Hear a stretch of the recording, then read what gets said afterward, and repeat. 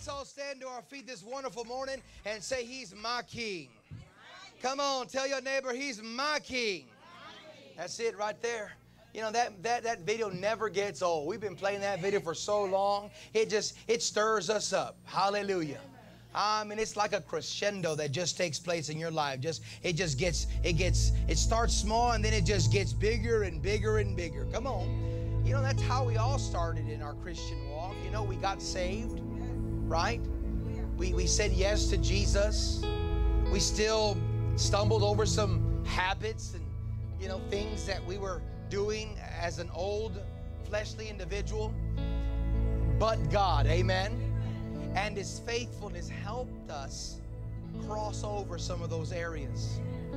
And He's continuing to help us as we go throughout our life and stumble through the journey. Come on.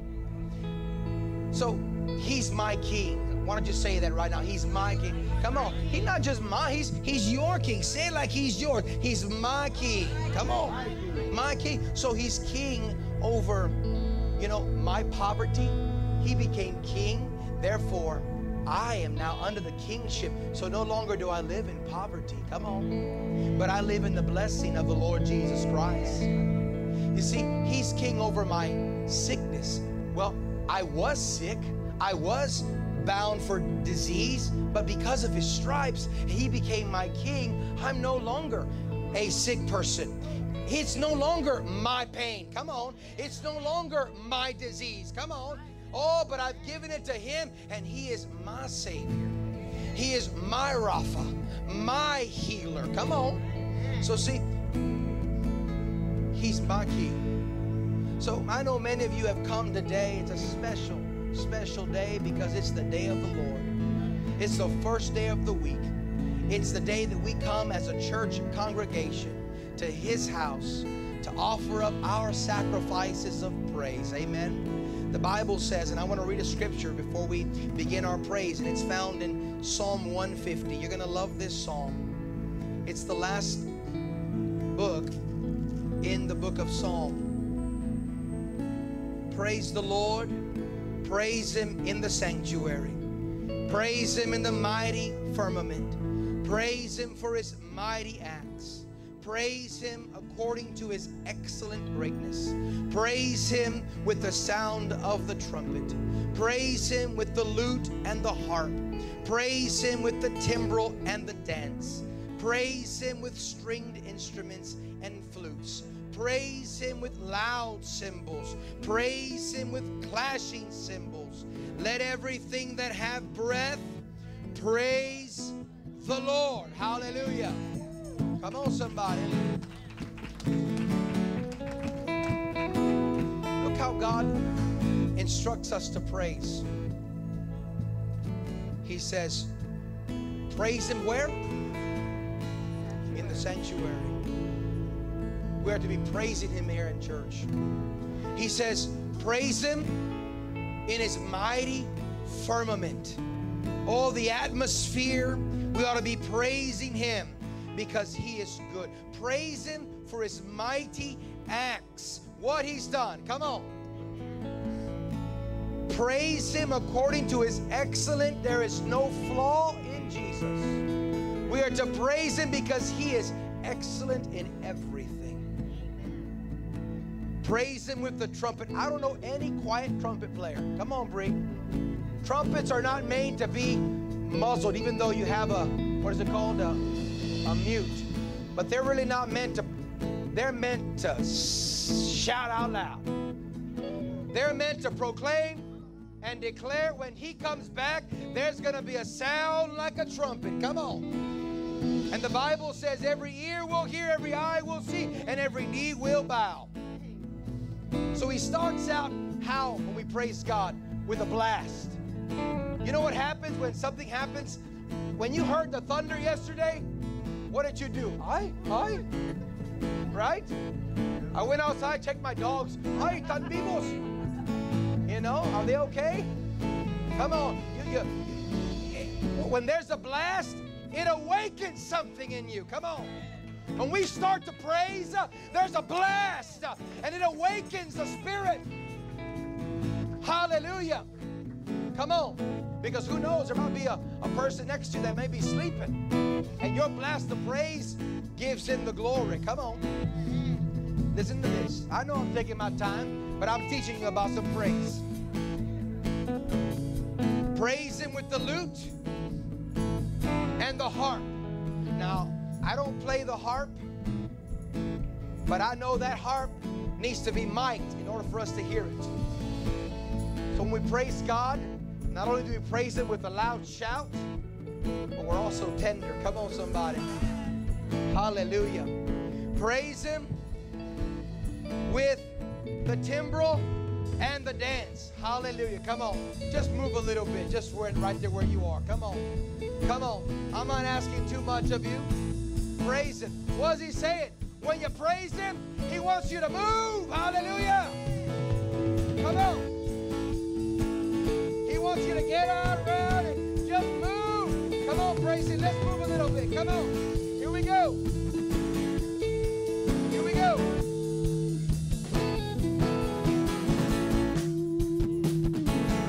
Glory.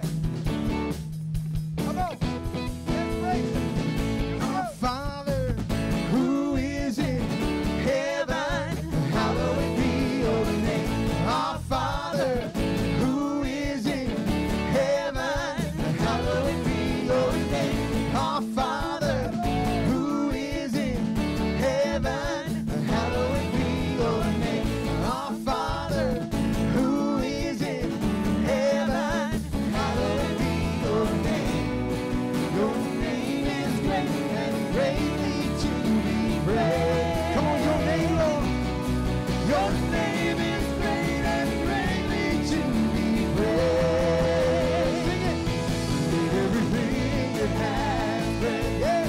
Let everything that has breath, let everything that has breath praise the Lord.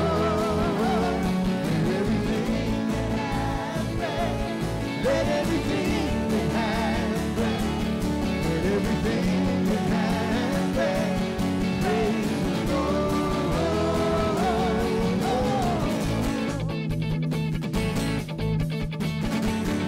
Yes, Lord. Our Father who is in heaven, hallowed be your name. Our Father who is in heaven, hallowed be your name. Our Father who is in heaven, hallowed be your name. Our Father who is in heaven, hallowed be your name.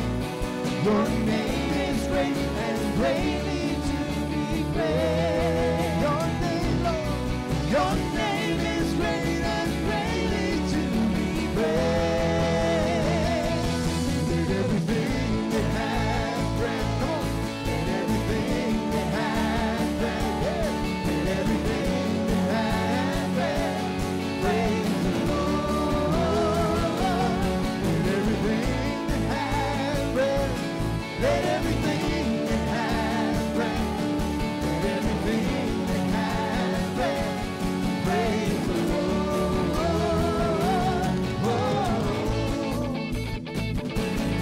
Oh, we bless you this morning, Lord. Yeah, yeah, yeah. Oh, we thank you, Jesus. Come on, let's sing it again. Our Father who art in heaven. Our Father who is in heaven, hallowed be your name. Our Father who is in heaven, hallowed be your name. Our Father who is in heaven, hallowed be your name. Our Father who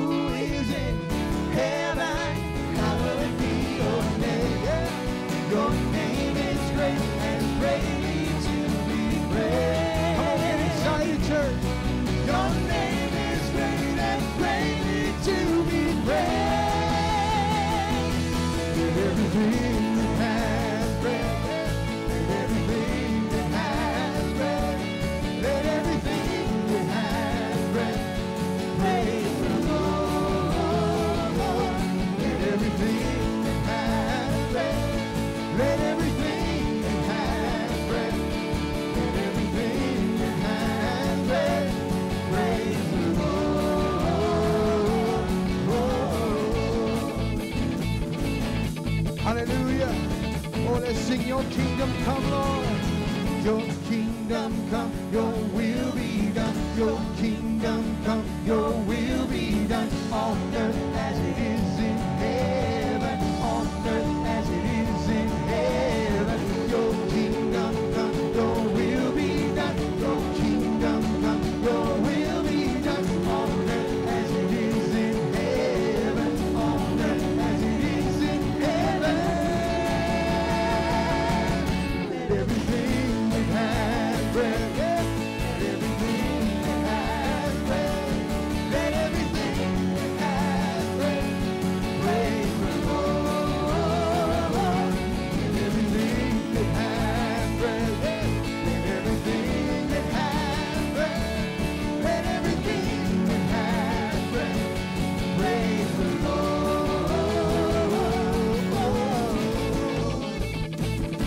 Oh, we bless you this morning, Lord. Hallelujah. Are you excited to be in the house of God? Come on, give him a shout of praise. Yeah, yeah, yeah, yeah. Oh, you are greatly to be praised.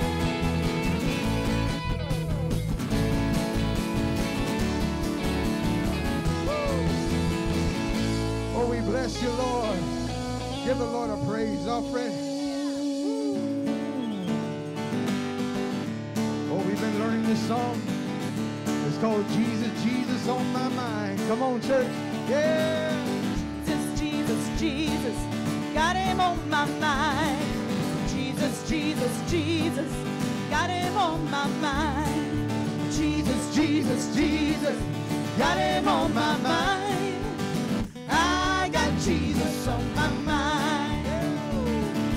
Jesus, Jesus, Jesus, got him on my mind. Well, Jesus, Jesus, Jesus, got him on my mind. Jesus, Jesus, Jesus, got him on my mind. I got Jesus on my mind. When I wake up in the morning, go throughout my day, I just want to praise his name all along the way. He has been so good to me, so faithful and kind. That's why I want the world to know I got Jesus on my mind. Jesus, Jesus, Jesus, got him on my mind. Jesus, Jesus, Jesus, I got him on my mind. Jesus, Jesus, Jesus, got him on my mind. I got Jesus on my mind. Woo! Jesus, Jesus, Jesus, got him on my mind. Well, Jesus, Jesus, Jesus, got him on my mind. Jesus, Jesus, Jesus, got him on my mind. I got Jesus on my mind. When Satan tries to tempt me with worry and doubt, I just choose to trust him. He's always brings me out.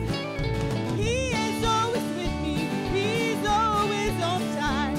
That's why I want the world to know I got Jesus on my mind. Jesus, Jesus, Jesus, I got him on my mind.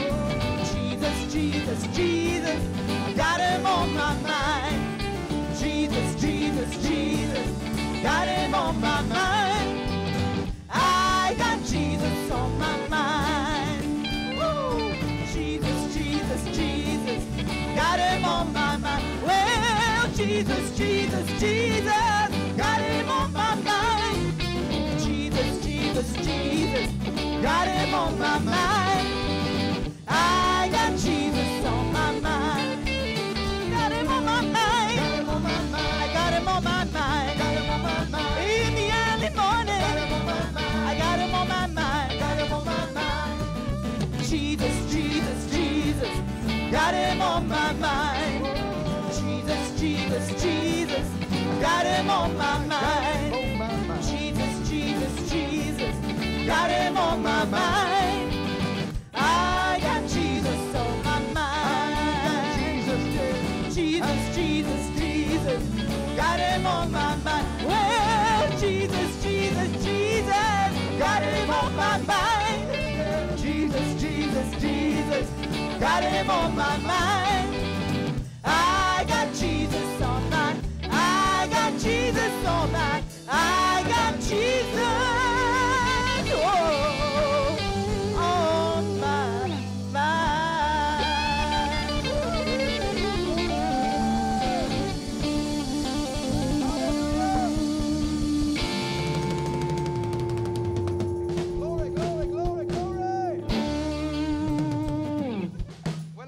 question, who's on our mind today? Jesus. Come on. He is to be glorified. Amen. Now, I saw Sister Maria Olmos up here dancing. Come on. She just had surgery Friday. Sister, you ought to be home.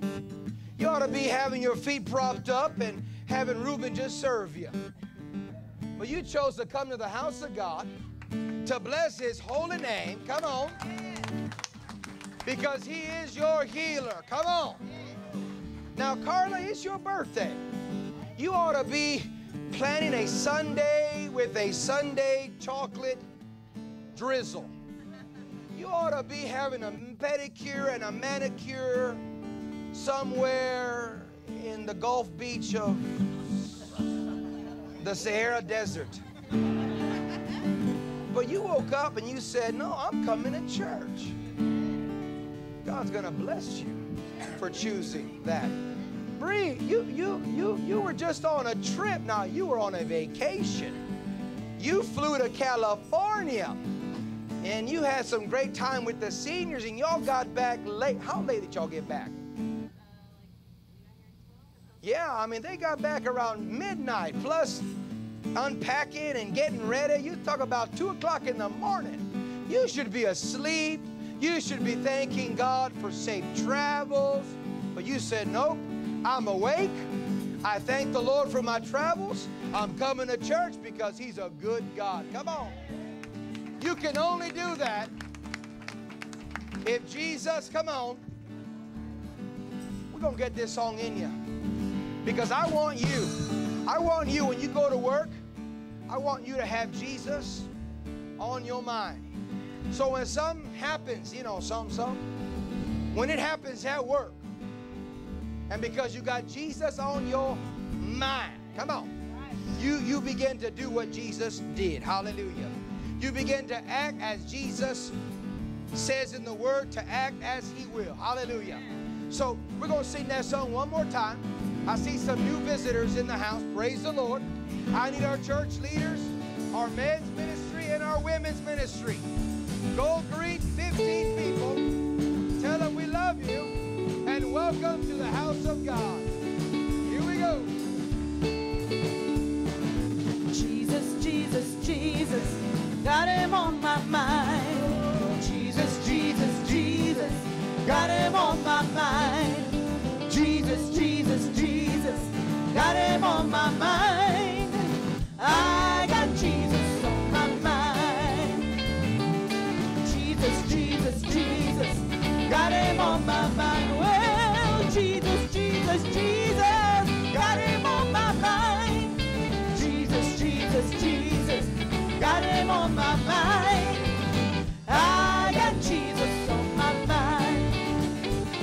When I wake up in the morning and go throughout my day, I just want to praise His name all along the way. He has been so good to me, so faithful and kind.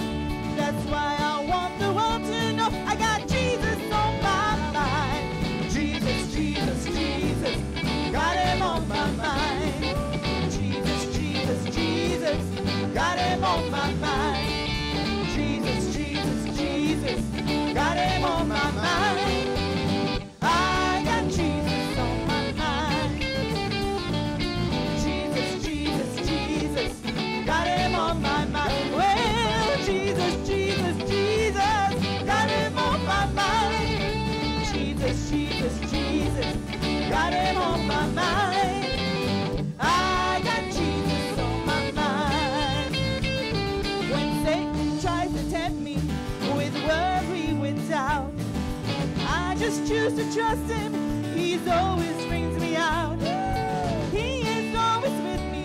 He is always on time. That's why I want the world to know I got Jesus on my mind. Jesus, Jesus, Jesus, got Him on my mind. Jesus, Jesus, Jesus, got Him on my mind. Jesus, Jesus, Jesus, got Him on my mind. I got Jesus on my, I got Jesus on my, I got Jesus on my mind.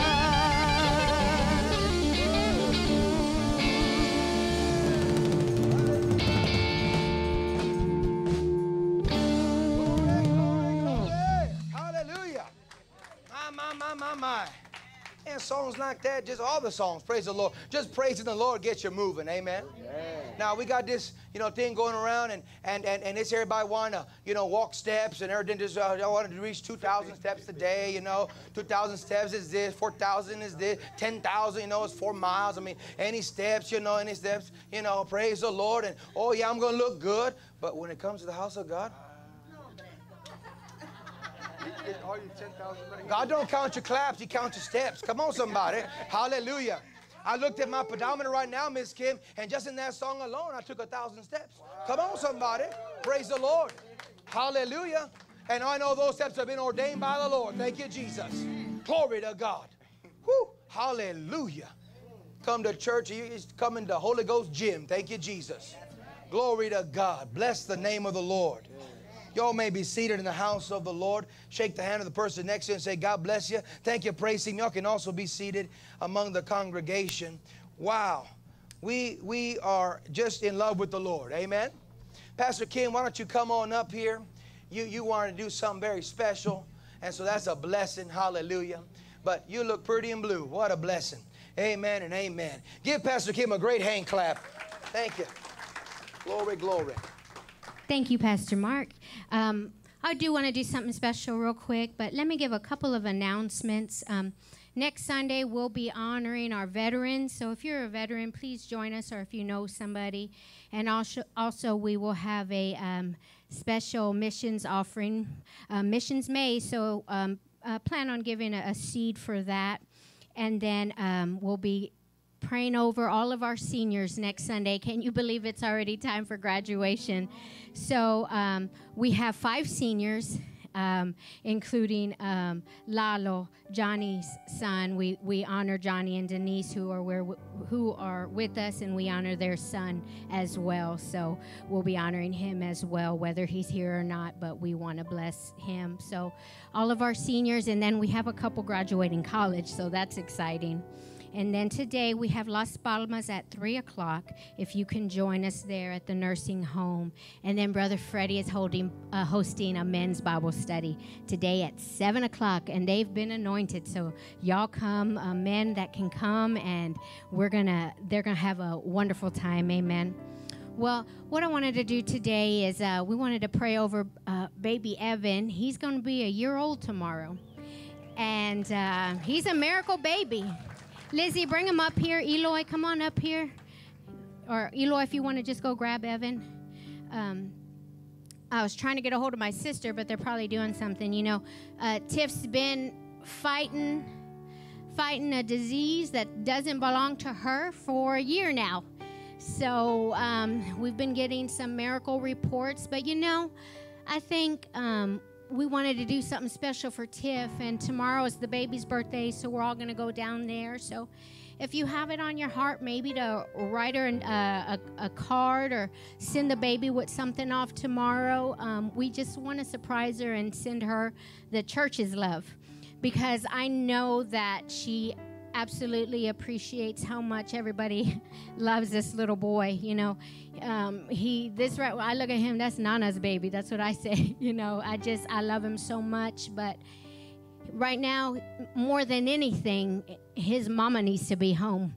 And we're believing that she's going to come home. She's doing so good that she's able to be off the ventilator now.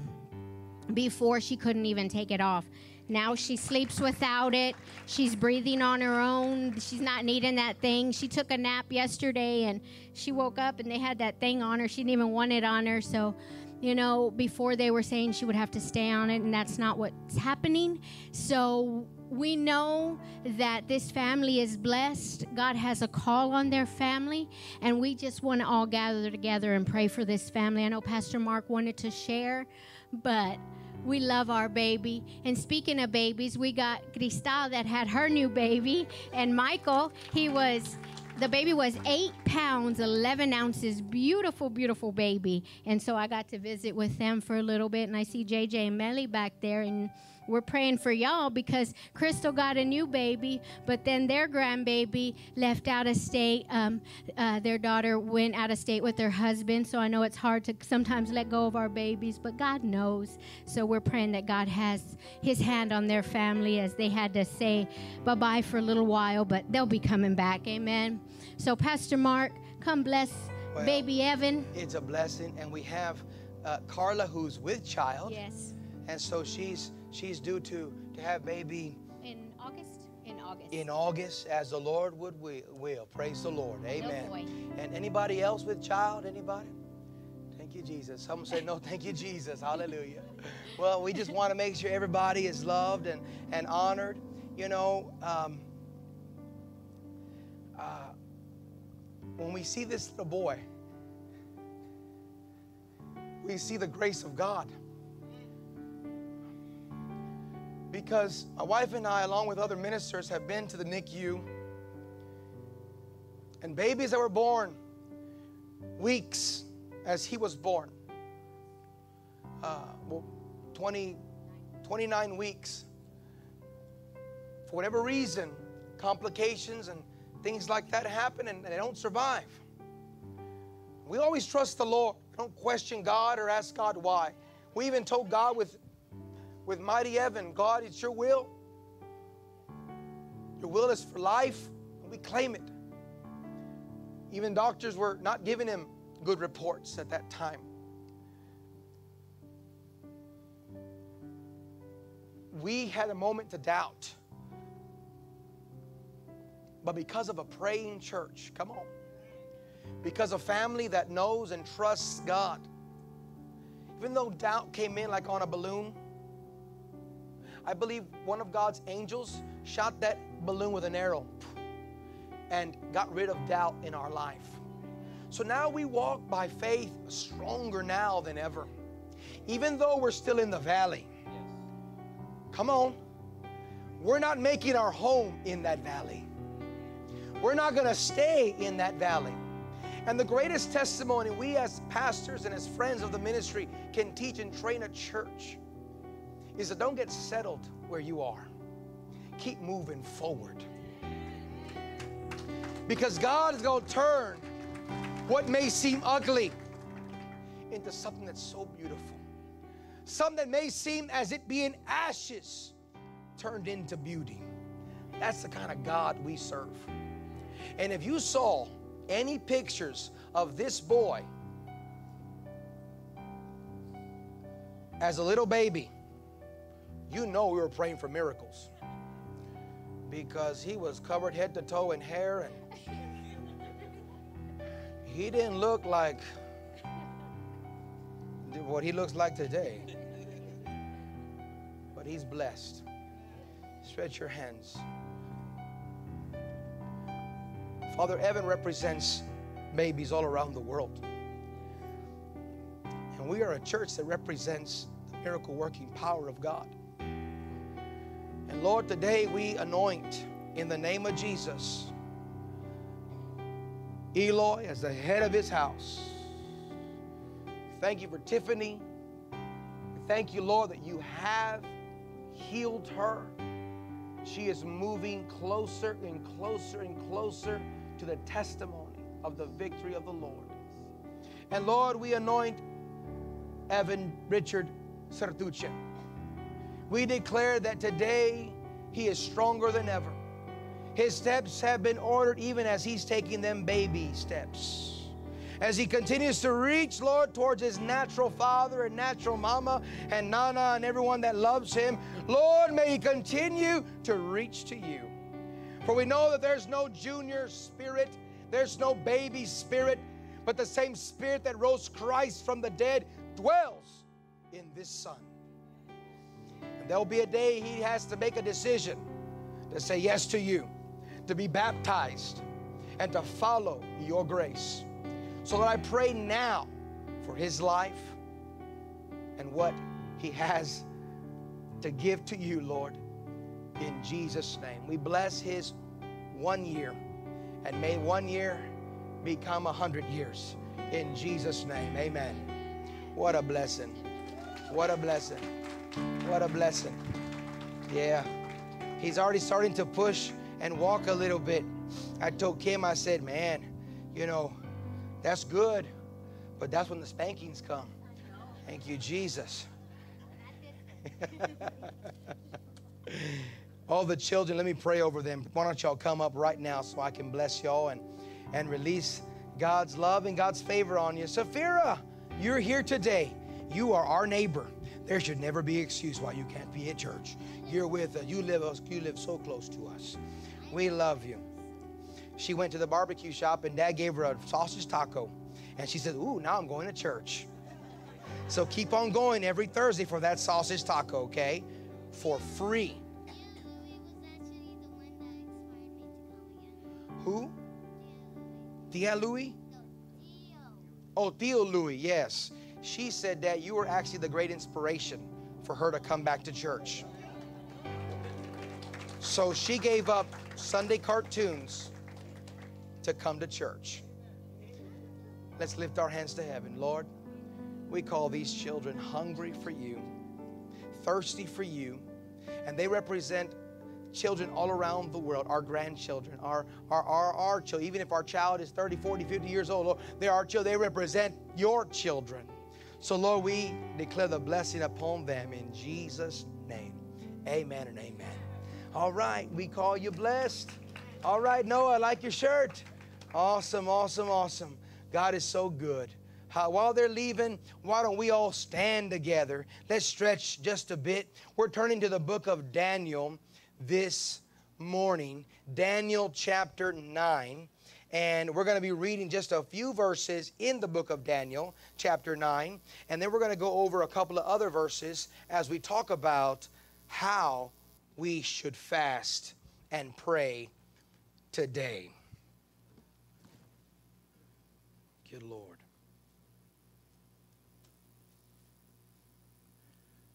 Daniel chapter 9.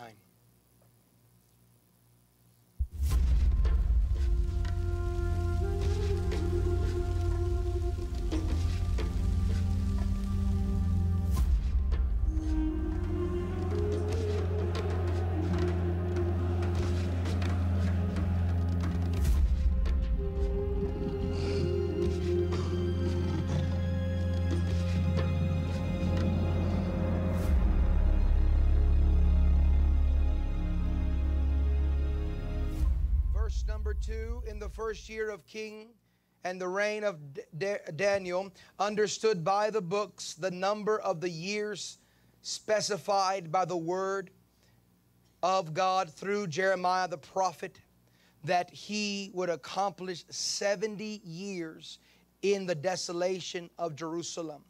Then I set my face towards the Lord. Say that with me. I set my face towards the Lord. My turn. God, to make request by prayer and supplications with fasting, sackcloth, and ashes. Father, we honor your word. It is truth, and it leads and guides us. I pray that the Holy Spirit open up our ears, our eyes of our understanding to be enlightened today about your word on our life, as we lead and help lead others to the cross of Christ. In Jesus' name, amen. Please take your seats this morning.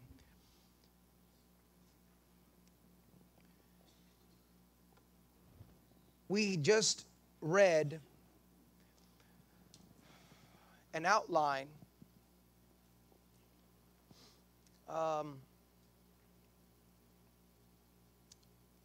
a plan, a strategy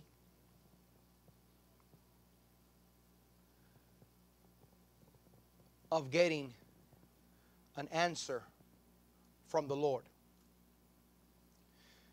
As a born-again believer, we daily increase our spirituality. We mature in our spirits daily. One of the very first things we learn as brand new Christians is how to communicate with our Father, right? How to thank Jesus for His sacrifice. How to invite the Holy Spirit to help and lead our life. At the very beginning of our Christian walk, many of us have been saved for many years. How many of you have been saved over 10 years? See, show hands. Saved, set free, born again. How about anyone been saved 15 and above? 20 and above? 30 and above? We have so many people here in the house that have been saved for quite some time. And just as you were saved 30 plus years ago, you look in the mirror, come on, and you're not the same looking guy you saw 30 years ago.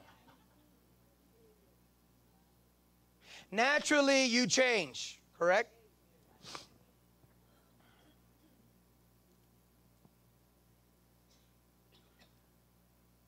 Naturally, we get older. Naturally, we get more fragile. Huh? Naturally, we become more selective, I guess. Naturally, it happens. You can't run from it. You can paint your hair and hide it, but it'll come back. Come on. Did you know in your spirit it works in reverse? As you grow in God, you don't get weaker, but you get stronger. Come on. When you grow in God more as a born-again believer, so even though you look at that mirror being saved 30 years, even though in the natural you see, who is that man I'm looking at right now? You see what you see and what God sees on the inside. And you see a strong warrior. Come on. You see a prayer warrior. You see someone who can talk to God and have faith to move mountains. Come on. The natural, you see yourself all frail and small and not strong at all, but in the spiritual, come on somebody, you see yourself mighty in God. Daniel is teaching us at a very old age, 80 plus, how strong he is in his spirit. How we as believers, even growing in our age. Carla, would you tell me your age? Is that okay? You're 25. And that's today. Happy birthday, Carla. That's a big year. Amen. I mean, just think about it. In 75 more years, you'll be 100.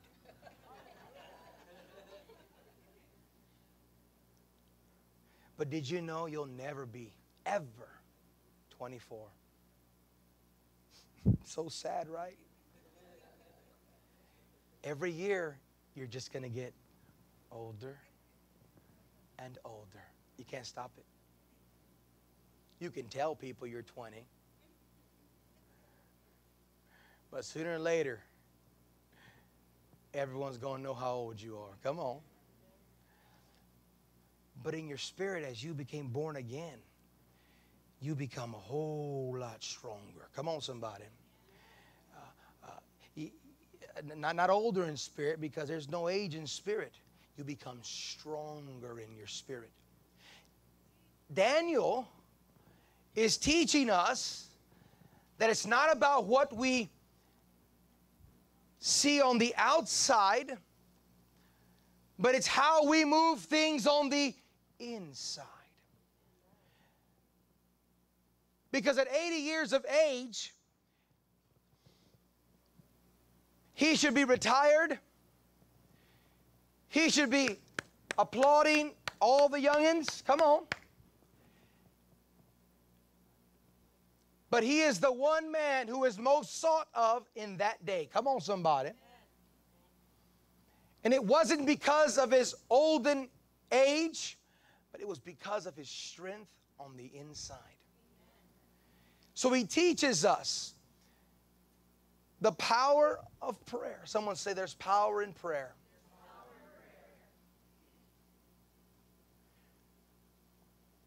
We're going to learn 4 things here about our prayer life.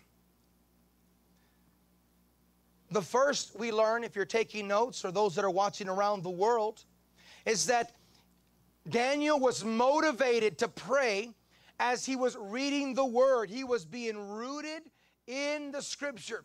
Did you know the more you read, the more you want to talk to God? Come on. And the more you read and the more you talk to God, no longer is it you talking, but it's the Word of God talking through you. Come on. And now God is not just hearing you, but He's hearing His Word. Come on. That the Bible says cannot return void. That God watches over His Word to perform its very acts. So Daniel was rooted in the Word. He was praying the Word of God. Number 2, it's being revealed that he is confessing some areas in his life and in the children of God's life that need a realm of repentance. They need to turn from their wicked ways. He had a heart check. You know what prayer does? Prayer searches within, and it makes us check ourselves within. When we communicate with God, we are entering into the most holies of holies. We've corrected our children. Our children, I love them. And God has placed them in my life and in my wife's life for a purpose. And we've corrected them even at the dinner table. They sit down hungry. And they see that food, and they know that food is fixing to be very delicious. And they just want to devour that food. But they got to wait for Daddy. Come on. When Daddy sits down, Daddy prays, we eat. Come on. We don't nitpick. We don't slice them on the side. Come on, somebody. I might be a little old school, but that's how I'm teaching my children. So there one day we say, you know what? Let's have one of our children pray. I'm not going to tell you who it was, but they're here today. They're wearing the blue shirt.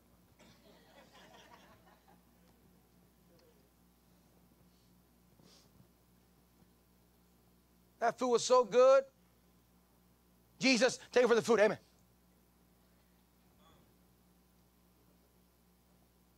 He grabbed that knife and that fork. Hold up now. You said pray, I prayed. When we pray, we step into the most holy of holies, even if it's over your food. So I had to kind of teach them that day how to fast.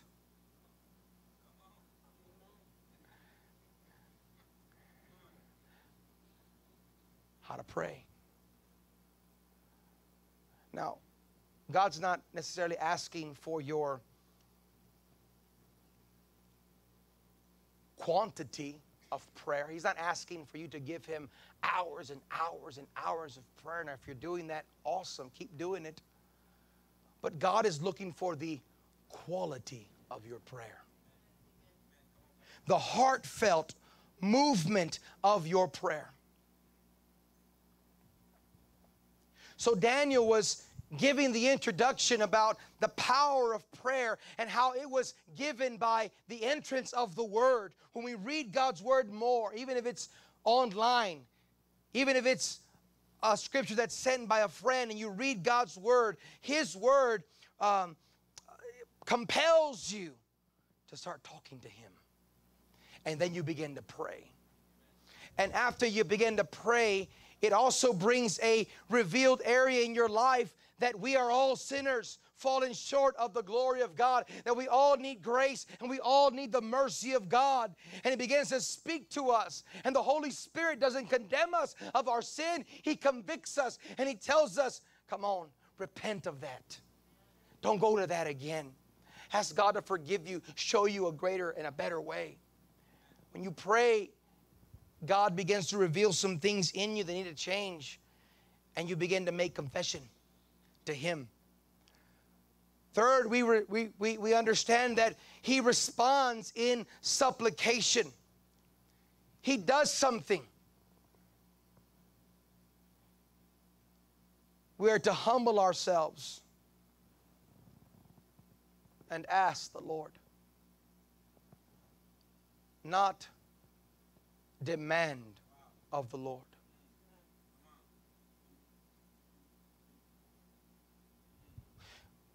We become demanding as people when it doesn't happen or go our way.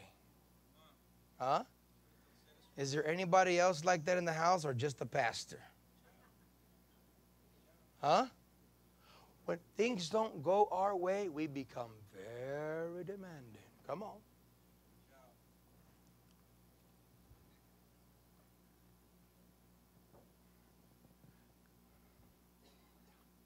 But when we enter into the room of prayer, we are not to demand as if God owes us something. Come on. See, that mentality that people have around the world, that God owes you something, therefore you can come into His presence and demand a blessing. Demand a miracle. I've had people tell me when they come for prayer, I've been serving God for 30 years. He owes me this miracle. My wife needs to be healed.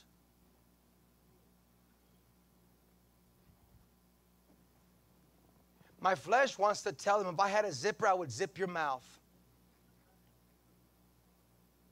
But my spirit says, they need guidance. They've just been praying wrong. They just need a little turn. It's not a big one. It's just a little turn. And they'll be in the right path for the miracle.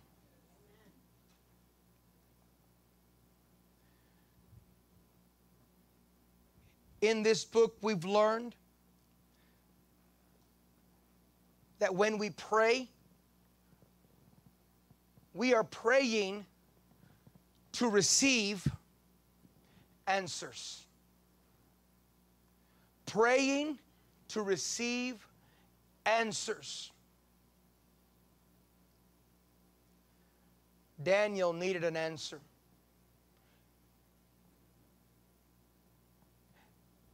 So Daniel sought the Lord. However, when we are praying and seeking an answer, we have to know in our mind and in our heart that it is God's time, not our time. Let me compare our time to God's time.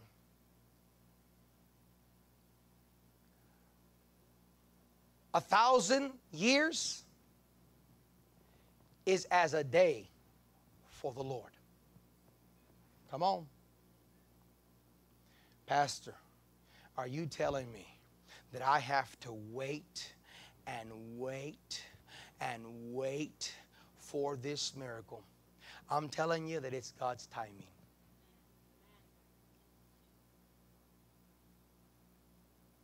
We, Eloy, Pastor Kim, can easily ask God, God,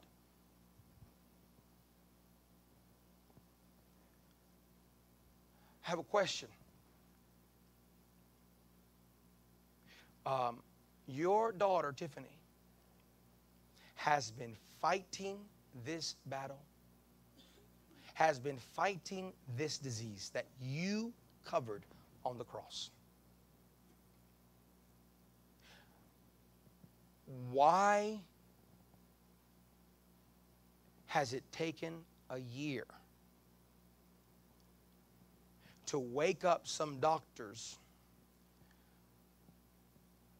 to bring in this prescribed medication that's going to boost her muscular system and bring her out of a paralytic state to a moving state? I can ask God those questions. My timing would be have the baby, rejoice. 4 days later, come home. 2 weeks later, go to work. Come on. A year later, planning a big old pachanga, having everybody there, piñata and candies and cake and presents and gifts.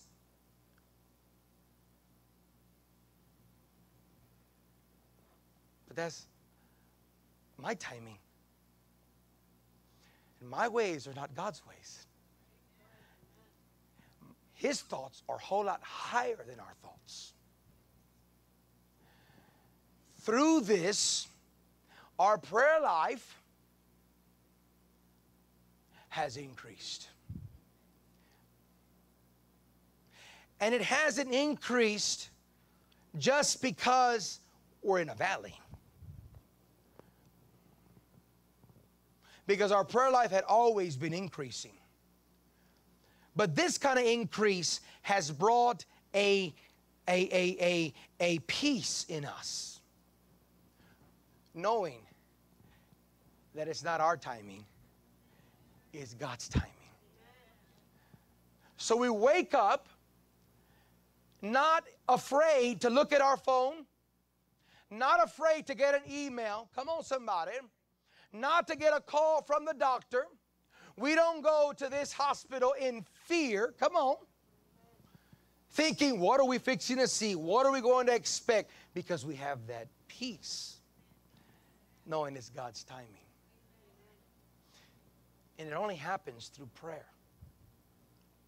Now, God wants to increase our prayer life with another tool that's called fasting. Someone say fasting. Now, if we look up the word fast in the Webster's dictionary, it will define itself as a removal or you just don't you keep yourself from eating naturally. You're fasting naturally. You don't eat. That's the world's definition. Jesus also had definitions of fasting. I want us to go there, please, to Matthew chapter 6. Are we learning something this morning about prayer? Are we learning something this morning about an extra tool that God gives us called fasting? Now, I almost did it this morning. I should have, but I just didn't. I wanted to bring a table in here, and I wanted to give one of the brothers a piece of board, a screw, and a regular screwdriver. And I wanted him to get busy screwing that screw into the board, into the 2x4 with the regular screwdriver. How many of you have ever used a screwdriver before? Come on. Nowadays, they're ancient. Because if you don't own a power tool, well, yes, ¿dónde están los power tools? Come on. I was building something for some trash cans, a little case there, because the dogs always tip them over. I said, okay. I'm going to go over there and give me some free pallets, I'm going to take off the boards. I'm going to sand them down a little bit, and I'm going to make me a little cage of those free pallets. Now, it cost me a cent. Praise the Lord. I got about 50 minutes right now to spare. I'm going to do it. And I did it. While I was doing it,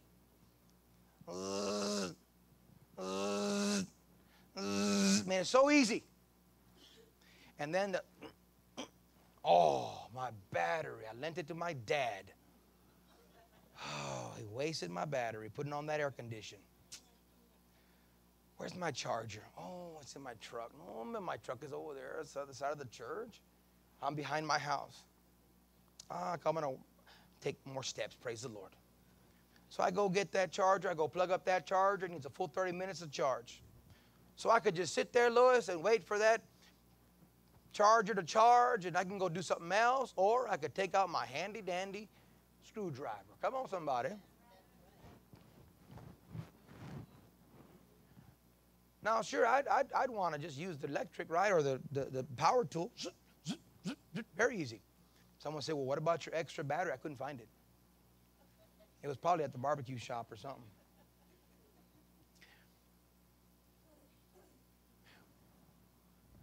God gives you tools. And He gives you tools for the purpose to build your relationship with Him, so that people see the masterpiece of your relationship with Him. Come on.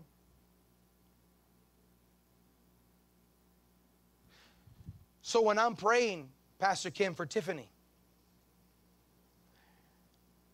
you've used a screwdriver before. You get it in there, whoo. And then you got 20 more to go. Whoo. Come on. About the fifth one, your hand is already going like this. And it's saying, it's time for a water break. You need a break. Chill out a little bit so you can get some strength to do it some more while that battery's charging. Come on. So once my hand is hurting, that doesn't mean we got to stop praying. Then I begin to charge myself up in the Holy Ghost. Come on. I begin to pray in an unknown tongue. Come on. I begin to quote the word. Come on. So God gives us tools so we can continue to use these tools in every area of our life. Jesus said in Matthew chapter 6, if you're there, say, I'm there. He says in chapter 6, it's going to be on the screen for you also. Starting with verse number 16. Moreover, when you fast, do not be like the hypocrites with a sad countenance, for they disfigure their faces that they may appear to men to be fasting. Assuredly, I say to you, they have their reward. But you, tell your neighbor, that's you. When you fast, I love this because in my Bible, the words are colored in what? Red. Is that red in your Bible? Those are the red words of Jesus Christ. So who's talking to me? Who's talking to you? Jesus is saying, if you fast. Is that what He said? No, He didn't say if. When it becomes convenient for you and you got extra time and your tummy's extra full so you don't have to eat for lunch. Come on, because you had a big breakfast. No, I didn't say that. Come on. So Jesus is not requesting. He is telling us when we fast. So as a believer, we should be following what the Lord asks of us. And he says, now don't be like the hypocrites who appear in the marketplace or at church or wherever. And the word is used here in the New King James Version, disfigure, meaning they look so weak that people know they have not been eating but been praying. And so people know they are fasting. They're spending time with God. Jesus said, don't be like those people. But you, when you fast, someone say, when I fast. He said, anoint your head. Come on, Jesus is on my mind. Anoint your head. Wash your face. Glory to God. So that you do not appear to men to be fasting. Because no man needs to know what you're doing in the spirit. Because you're not talking to a man in the spirit. Come on, somebody. But you are communicating to the heavenly God, who is our heavenly Father, who is in the spirit. But to your Father, pray and fast in the secret place. And your Father who sees in the secret will also reward you openly. You see, these Pharisees were seeking an open acknowledgement of their ministry in God. And if there's any preachers or teachers, evangelists or ministers that are viewing around the world, and as you get this, if we ever seek the applaud of people, then we are doing it for the wrong reasons, and God calls us a hypocrite. Because we are not here to be a man pleaser, but to be a heavenly God pleaser. So when we pray and when we fast, we give up a natural food system that nourishes and strengthens and helps our body. We give it up just for a time so that we can totally focus on God.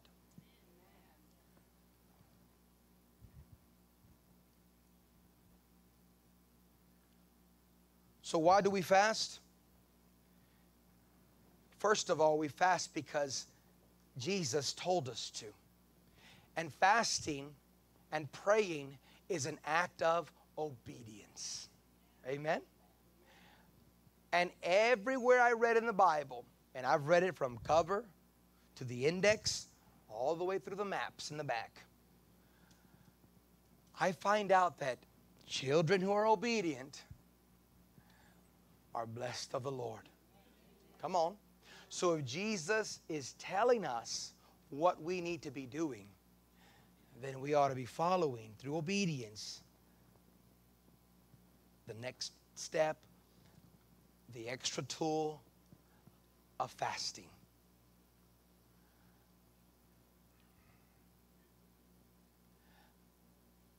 I've heard people at one time say, well, man, I missed lunch. I can't believe I was working through lunch. I missed lunch. I'll counter fast. Don't work like that. You may have forgot to have a lunch hour and you forgot to eat, but that doesn't mean you were spending time in the Lord. So when we pray and we fast, we are dedicating our time to God. Daniel, in Daniel chapter 9, that was his supplication. That was him doing something. I'm not just going to pray, but you know what I'm going to do? I'm going to put my body into subject. Come on, somebody. I'm going to put my body on hold and say, natural self, flesh, sit down. Spirit of the living God, rise up inside of me. Because at most times, if you were like me growing up in a very blessed, healthy environment at home, we ate very good, still do. Thank you, Jesus. God were to call us to fast when I was a young person and I saw mamas and daddies cooking, it would be a great challenge. Because I'd want that food. Come on, somebody. So the obedience in our life as a believer to fast and to say, I'm just not going to be at the dinner table today. I'm going to spend some time with God. You then are growing in the tools of God and becoming stronger in Him. So why do we fast? We fast because it's in obedience to God. Number two, we fast to demonstrate our total dependence on God. We are totally dependent on God. James 4, verse 10. Humble yourselves in the sight of the Lord, and He then will lift you up. When we fast and give up some things in our life, we are lifting up Jesus Christ. And in return, we are becoming humbled. And then the Lord lifts us up. In other words, when we feel we're a little weak, He picks us up. When we feel that I can't go on, I can't pray another year for Tiffany. I cannot pray another. You know what the Holy Spirit does? Because you've been fasting, you've been praying, He picks you up. And He said, you'll go 10 years if I want you to. And I will keep her and I will keep you strong. Come on. So our time in prayer and fasting is our time to be totally dependent on the Lord. You know the scripture in 1 Corinthians chapter 9, verse 24? Don't you know that those who run in a race all run, but one receives the prize? Run in such a way that you may obtain it. That everyone who competes for the prize is temperate in all things. Now they do it to obtain a perishable crown, but we for an imperishable crown. Therefore, I run thus, not with uncertainty. Thus I fight, not as one who beats the air, but I discipline my body. There it is. I discipline my body and I bring it into subjection, lest when I have preached to others, I myself should become disqualified. Paul was saying we are all running, but we're not all going to receive the same reward. But for those that endure and put their body under subject, their natural self, put their flesh on hold and say, my spirit is leading, hallelujah, is going to receive a reward that is not perishable.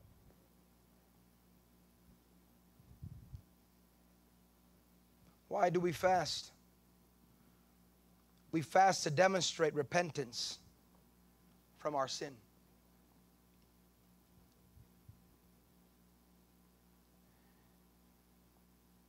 Sackcloth and ash, what Daniel 9 talks about.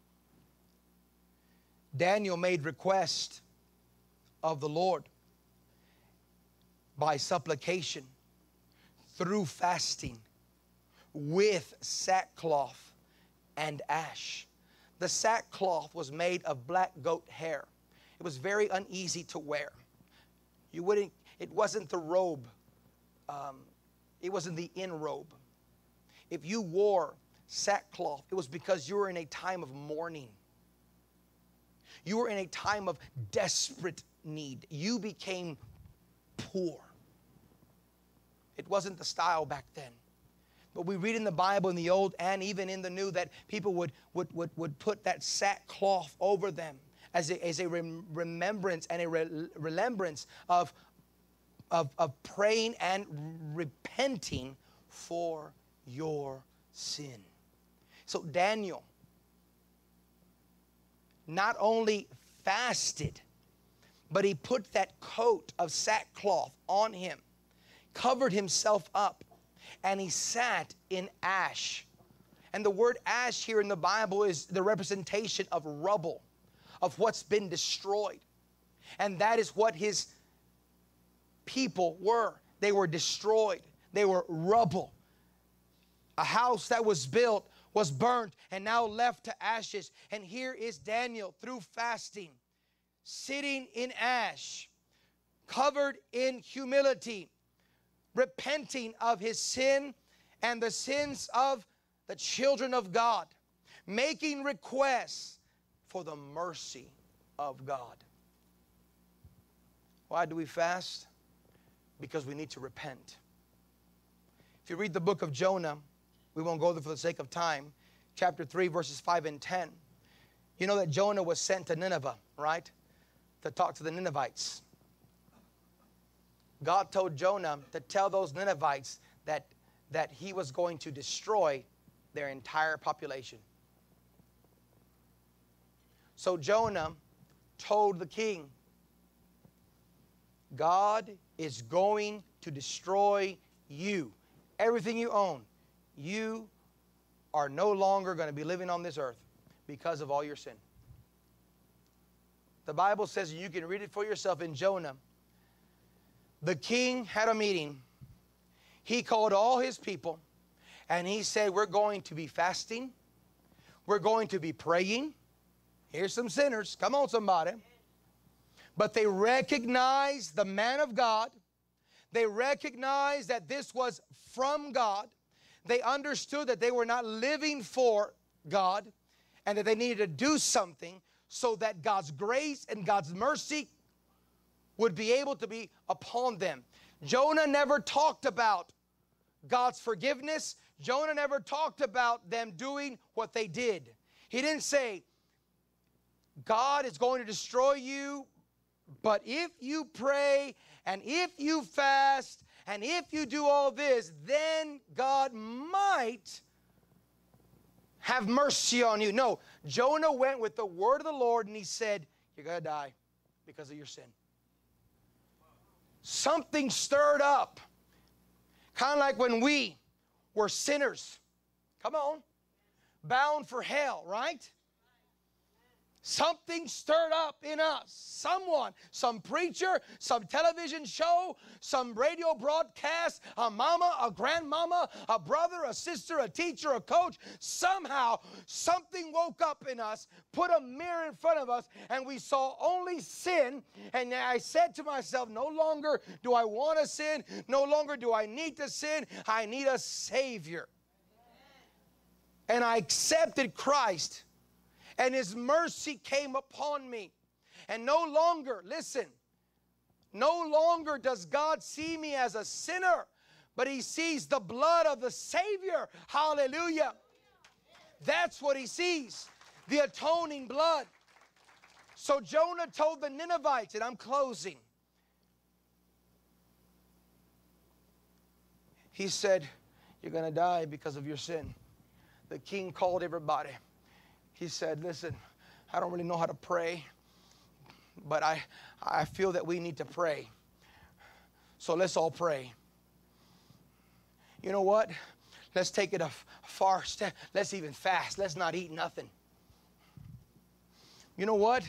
Bring all the sackcloths. Make sackcloths. We're going to cover ourselves. Here's a king who lived in the prosperity of the wealth of the land, and here he is putting on poverty. He's saying, you know what? Money can't buy my salvation. Money can't buy my healing. Come on. Money can't buy my happiness. Money can't buy my children. Money can't buy my job. Money can't give me life eternal. He said, but what can is my repentance of asking God to forgive me. And he puts on that sackcloth. And after they're praying, after they're fasting, he gets up and he says, you know what? Even our cattle, even our sheep, even our livestock, put a sackcloth on them. Don't even feed them. Come on, somebody. He took it to another level. Nobody ate. Everybody was humbled. And God saw their heart. That they did it out of sincerity. Not out of blasphemy. And you know what God did? God sent word that they were going to be destroyed. You know what God did? God preserved them. Revival took place. Come on. Why do we fast? We fast because it demonstrates a repentance in our life. We fast because it causes us to be totally dependent on God. We fast because that is what Jesus told us to do. Close your Bibles and close your notebooks.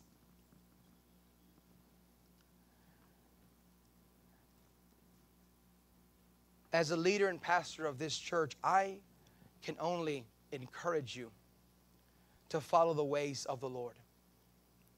Fasting is not just for a minister. It is for the believer. Jesus, he was talking to his disciples who became apostles, who continued to give the instruction of the Lord Jesus Christ to their followers, who became leaders, parents, teachers, grandparents, and so forth. So fasting is for all of us. But it has to be something that's dealt with in your heart. And you have to do it with a sincere heart. And there's no need to go tell anybody. It's just between you and God. God sees the heart. Remember, he says, if you do it in private, I'll openly reward you. In other words, don't seek the approval of man. Only seek me, and I will openly reward you.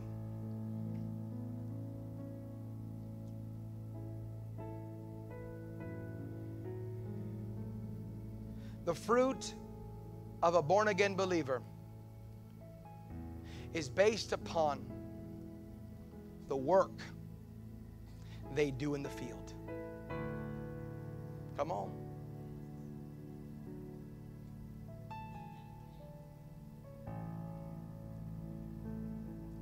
Based upon our work in Christ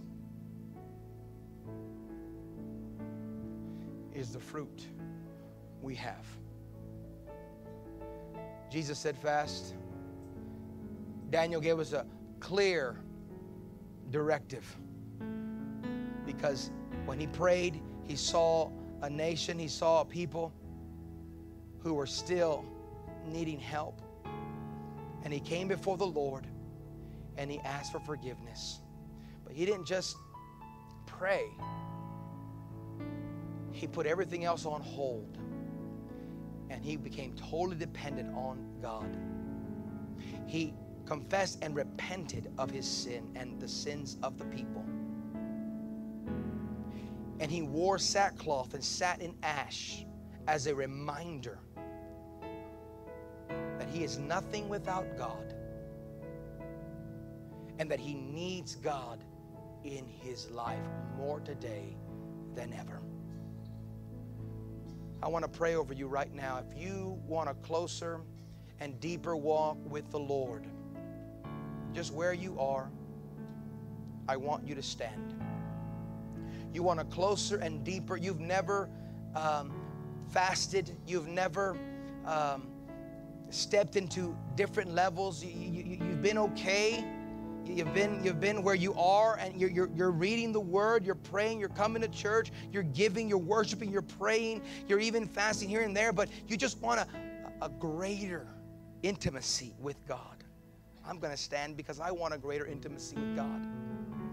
I'm going to pray right now that God begin to stir some things up right now in you, that when you step into the presence of God, that the Word will become more real in you, that it'll breathe and have direction for you to go and do as the Lord would please you to do.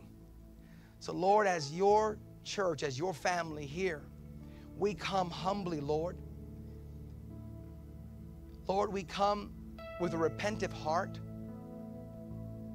for we know that even though you sent your Savior, Jesus, who died on that cross for me and for others and for our family and for our co-workers, Lord, I have areas in life that we need to totally surrender. So, Lord, we surrender them to you with our whole heart. Lord, lead me in these times that we commit to you as we pray and as we fast. privately.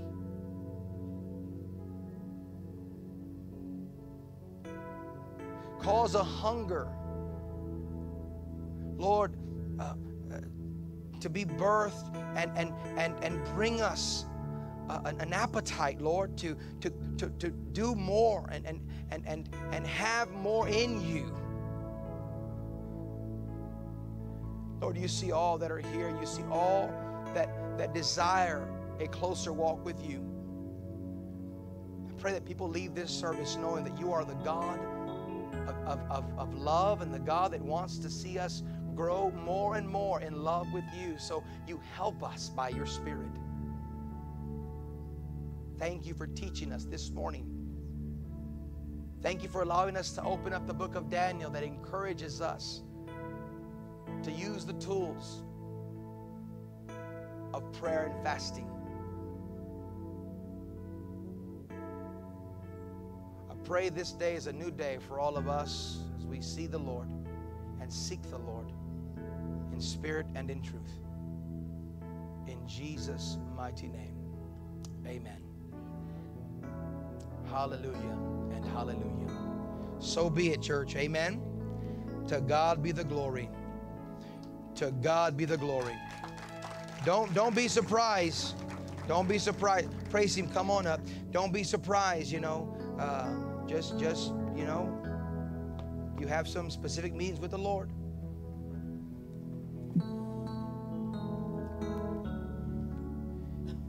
If you ever want to come pray at the church is always open between 7 a.m.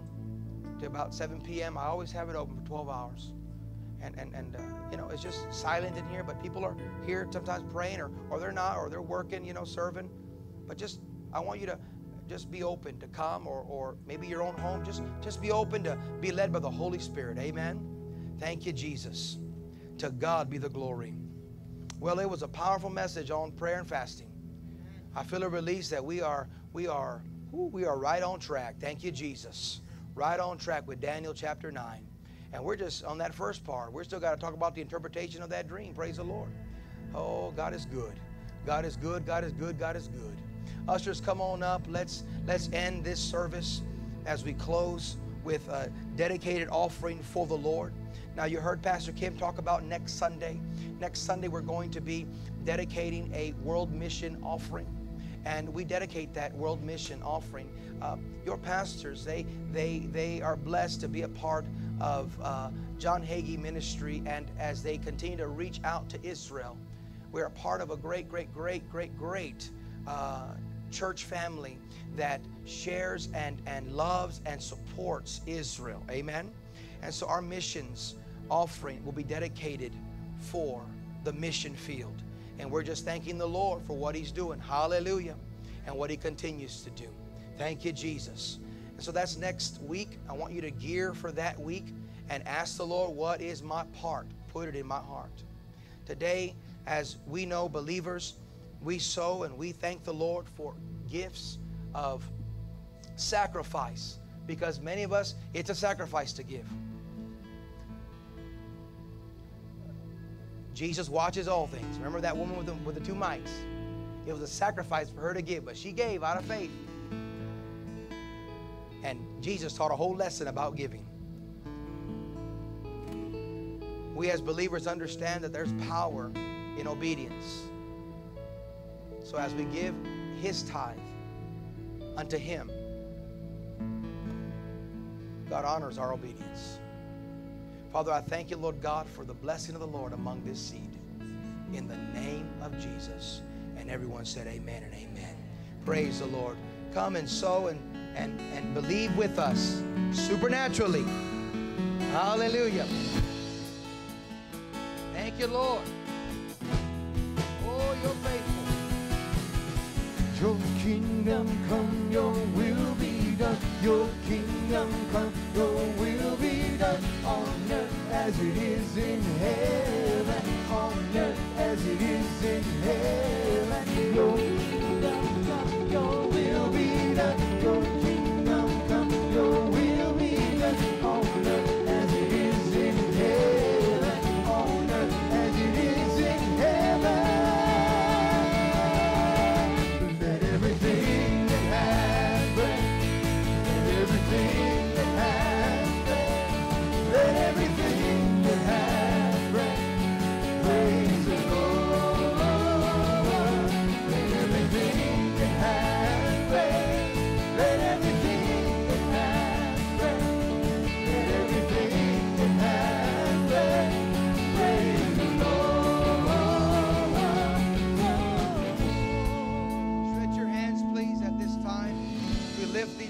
hands of faith, Lord, we know that this is the blessing of the Lord among your people, among your kingdom. And Lord, we know that it is on fertile ground. Therefore, it reaps a great harvest. So Lord, we declare this seed as it reaches the world. Lord, it preaches, it teaches, it continues to grow strong in the lives of your people. In Jesus' mighty name. And everyone said amen and amen. Well, what a blessing. Hallelujah. God is good. What a blessing. Today we have Las Palmas at 3 o'clock. 7 o'clock we have our men's Bible study. And then next Sunday we're going to be praying over all of our seniors. Blessed time. And then also praying and blessing all of our veterans. So it's going to be great. So have a great, great, great afternoon. We will see you Wednesday at 6:30. To God be the glory. Amen. Have a wonderful day. God bless everybody. And let's have a spirit-filled week in Jesus' name. He knows my name. Every step that I take, every move that I make.